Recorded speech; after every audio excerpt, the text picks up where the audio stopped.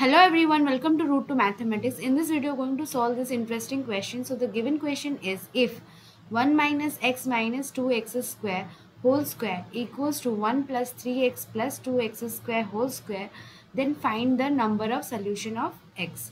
So here we are given the equation and we are asked to find the number of solution of x. So without any delay, let's start the solution. So our given equation is 1 minus x minus 2x square whole square equals to 1 plus 3x plus 2x square whole square. Okay. So in the next step, let's take a equals to 1 minus x minus 2x square and b equals to 1 plus 3x plus 2x square.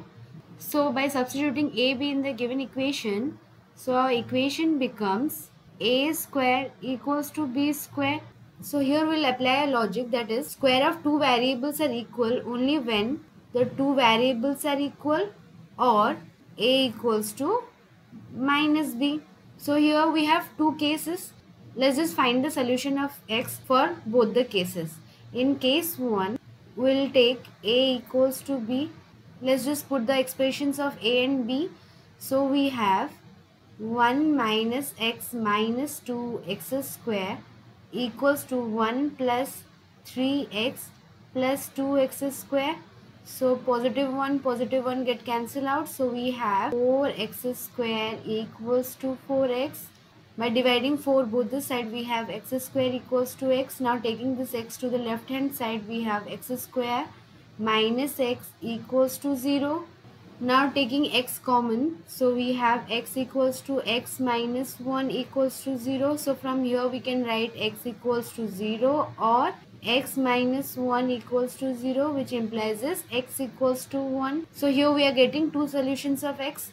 Now in case 2, we'll solve for a equals to minus b. So let's just put the expression here. So we have a equals to 1 minus x minus 2x square equals to minus of 1 plus 3x plus 2x square.